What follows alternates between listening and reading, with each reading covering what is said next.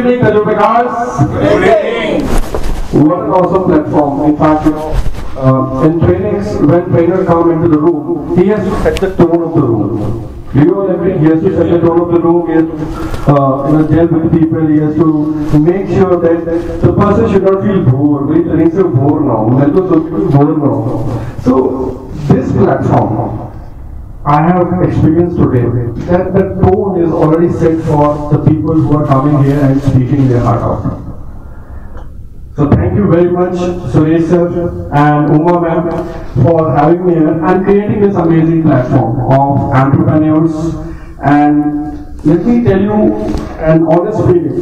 A year back, I was scrolling down social media, pictures and videos, and I saw Tajurba event. Pictures and videos होते हैं और उस वक्त मैंने visualise किया था कि one day I will definitely come on the Tajurba platform and I will come and share my keynote speech with all of you. And today I am standing here in front of you. Thank you. So that creative visualization always works, as Suresh sir has rightly mentioned. अभी 8-9 महीने पहले मैंने MS Talks public speaking conference करना शुरू करा। तो आप जब भी शुरुआत करते हो किसी भी काम की, कॉन्फिडेंस ऐसे होता है, लो होता है थोड़ा सा। और जब कोई काम शुरू करते हो तो आपको जो होता है यार ये सपोर्ट कर देता हूँ मेरे को, ये ऐसे कर देता, एक्सपेक्टेशन होती है हमारे साथ। तो मुझे आज भी याद है फरवरी का टाइम था और मेरे पास DSLR कैमरा नहीं था। आई कॉल्ड माय कजिन, मैंने कहा भाई वो मैं इवेंट कर रहा हूँ, ये माइक मिक्स हो रहा है। तो मैंने कहा भाई मैं एक इवेंट कर रहा हूँ तो मेरे को कैमरा दे सकता है अपना एक दिन के लिए। उसने कहा ले जा, जब मर्जी ले जा, कोई टूट फूट हो जाएगी, कोई प्रॉब्लम होगी ना तो फिर वो तेरी जिम्मेवारी है। मैंने कहा भाई ये क्या बात हुई, मैं तो अपनी समस्या लेके तेरे पास आया था, तो अपनी समस्या मुझे दे रहा है। तो मैंने कहा चल ठीक है, मेरे काम करता हूँ, अगर जरूरत पड़ेगी तो दे दूंगा तेरे से, थैंक यू वेरी मच। अब मेरा दिमाग उस टाइम नहीं चल रहा था, क्योंकि आज की डेट में क्या है, आप कोई भी काम करते हो मार्केट के अंदर तो आपको उसको दिखाना होता है, आपको बताना होता है लोगों की हाँ जी ये इवेंट हुआ था, ये वीडियो आई थी, ये पिक्चर्स क्लिक हुई थी, ये लोग आए थे। You all agree? तो मैंने कुछ नहीं सूझा, मेरे को व्हाट्सएप ग्रुप बना हुआ MS Talks का दिल्ली का, स्ट्रेट फॉरवर्ड मैंने एक मैसेज डाल दिया, does anyone has a DSLR camera please carry in the event. अब थोड़ी देर तक तो किसी का मैसेज नहीं आया।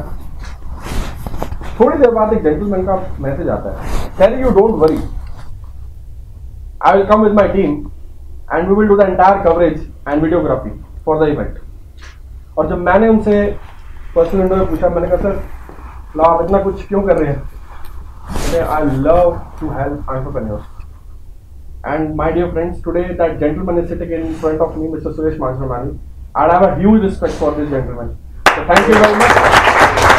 Thank you very much for being who you are, and thank you very much for remaining who you are. Friends, today I am here to talk about how to remain more confident. I know all of you are confident entrepreneurs, but the catch here is more confidence. Self-confidence is something we all look at, especially when you are unable to succeed at something. And confidence is not something which we have; it is something which we can create, and we can create it any moment of time. A sense of confidence is actually a sense of power within ourselves. And I've met no one, and I'm honest, no one that who has not faced challenges in life and has not felt low in confidence in life. We all get knocked off multiple times in life, but the point is how many times we get up and pat our backs ourselves.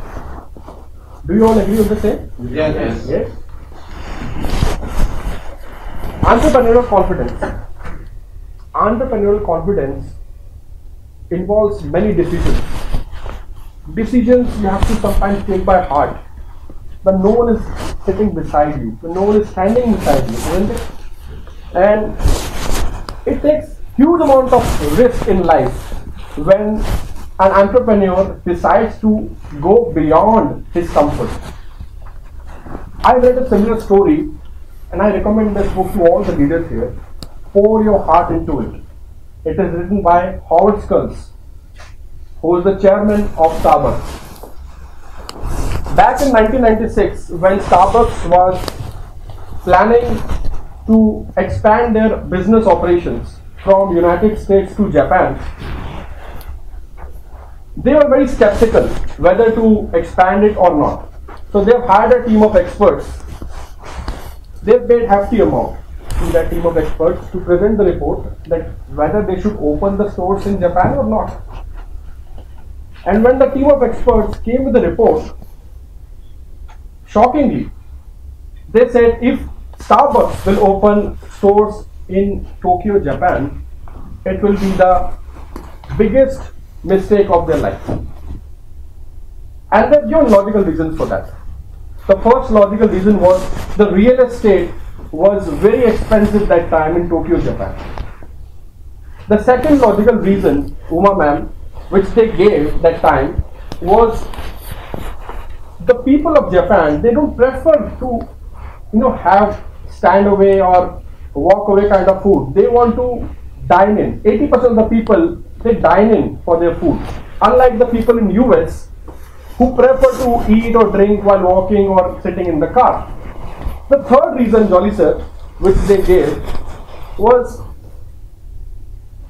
most of the people in Japan, they don't prefer to drink coffee in the month of summer, in the season of summer, month of July, August. That was the time. Reading that entire report, Howard says, okay, fine, thank you very much for submitting your reports. Here is your money. So he paid the check, he paid the amount in full, and he said, get lost. Because his heart was saying something else. He was anxious that next day when CNN will come and do the coverage of entire inauguration of the store, then what will happen? Will the people turn up? And the next day at the time of inauguration, he asked his manager, how many people have turned up? He said, sir, we have around 150 plus people standing in the queue. He said, I'm sure we have not bought these people to show up in media. And manager says, no, sir. These are all genuine customers. And then the first customer walked in and he said, one cappuccino latte, please. And Howard Schultz felt so glad that time, because the decision which he took by heart has increased his confidence and has paid him off. So my dear friends, do what your heart sings, because what your heart sings is actually your real passion, which can give you immense confidence in life. Confidence is nothing but the state of mind, and all of us have the power to change our state of mind. In fact, I just noticed it today here in this conference. The moment we all walked in, we were in our own thoughts. But immediately after the meditation, state of mind changed. Sorted. Peaceful. Did you all felt the same? Yeah. I felt the same. Let me share specific examples now. The first one is physiology and emotion. Any feeling in your body, fear, love, depression, anxiety, power of possibility, wants that you should move your body. You should be in the motion. So the quickest way to get more confident is to change your physiology radically. Tony Robbins. How many of you have heard about Tony Robbins? He's the #1 international speaker. Has anyone attended this program? UPW? They have attended the program. Fantastic. So he tells his participants to walk on the fire. The same people who were feeling less confident 15 minutes back, they feel on top of the world. They feel like we have achieved some breakthrough in the life just after 15 minutes. So how do they do that? The first is,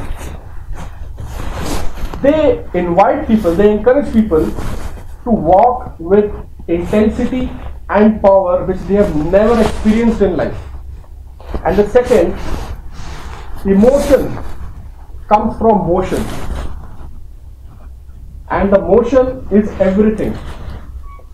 Your facial expressions, the way you walk, the way you breathe can change your motion like this.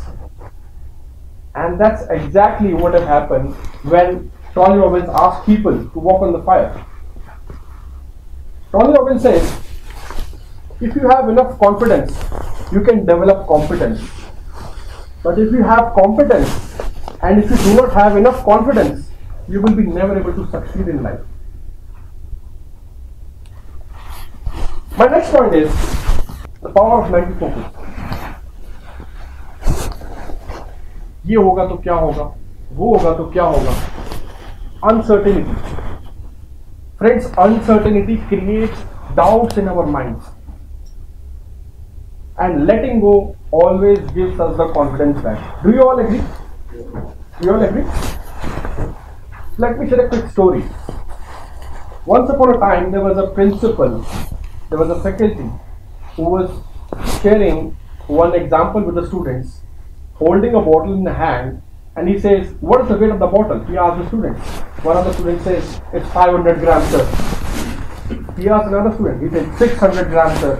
And the faculty says, well, if we haven't measured the bottle, we cannot tell the exact weight, isn't it? Let me ask you another question. The faculty said, what if I hold this bottle for some time in my hand? And one of the students says, so nothing will happen. He said, if I hold the same bottle for more than 24 hours. And then another student came up, he said, sir, I think you will have intense pain and maybe your hand will get paralyzed. He said, have you noticed that the weight of the bottle did not change? What changed was the duration, the time I have hold the bottle in my hand. So the lesson he was trying to give to the students through this metaphor was that bottle is like holding your thoughts of problems, challenges, adversities, depression and anxiety about uncertainty. If you want to gain confidence, you have to quickly stop thinking about the same. This is one of the major challenges with people that, whenever they do something, they start thinking about uncertainty. They start thinking about what will happen. Ab kya hoga? And that's exactly people get stuck. Do you all agree on the same? Yes. All right. The next example, specifically to gain confidence, is progress. Progress comes from growth. How many of you agree? In fact, success comes from confidence, and confidence comes from growth, and growth comes from action, and action comes from self-talks. If you have positive self-talks happening with you, you will gain tremendous confidence. I request all of you that I'm going to do one activity with all of you now. And I request all of you to please close your eyes. Everybody please close your eyes. Till my next instructions, I request please do not open your eyes. And I want all of you to think about your future, your major goals. What is your major goal? Think about your major goal. Hope your goal will be achieved. Hope your goal will be achieved. Hope your goal will be achieved. Hope. Hope. Hope. Hope. Hope. Don't open your eyes. Stop. Don't open your eyes. Now I want you to have a change in the state of mind. I want you to feel that you're definitely going to achieve that goal. You're going to achieve that goal definitely. Definitely you're going to achieve that goal. Definitely. Definitely. Definitely achieve that goal. You're almost there. Definitely you're going to achieve that goal. Definitely. Definitely. Definitely. Stop. You can open your eyes. I have a question for all of you. Did you feel any change in your body? Did you feel any change in the way you were visualizing when you were hoping and when you were feeling that this is going to happen definitely? Did you feel the change? In fact, in my trainings, when I do this activity with the participants, My participants give me a feedback. They say, sir, when you said that hope about your goal, we are unable to see the picture. The picture is blurred. It's unclear. But the moment you say, definitely you are going to achieve the goal, we see the picture more clear. It's visible. So is it fair to say that hoping is passive and definite action, definitely are going to happen, is active? In fact, whatever thoughts we have in our mind, we create different neuro associations. And when we create those neuro associations in mind, the mind is actually not sure what is happening. It could be pleasurable, it could be painful. So the moment you focus on one single thought and you think about that, okay, fine, this is what I'm going to do, it's going to give me a lot of pleasure. And the mind says, hey, that's giving me a lot of pleasure. That's giving me a lot of pleasure. Let's do it. Let's do it. And that is where you gain more and more confidence. So, eventually, I would like to say one quote by Earl Nightingale. He says, success is the progressive realization of a worthy goal. One of the finest motivation speakers of all times in the world, Earl Nightingale. He is emphasizing on two things, ladies and gentlemen. The first is worthy goal. The second is progressive realization, progress. So he is also emphasizing on progress. Shake hand with the person left on right and say, I am confident and I think progress. Please do that right now. I'm confident, I think progress. I'm confident, I think progress. I'm confident, I think progress. Thank you very much. Just to quickly reiterate what we have discussed today. The first point was entrepreneurial confidence. The second point was physiology and emotion. The third point was power of mental focus. And the fourth point was progress.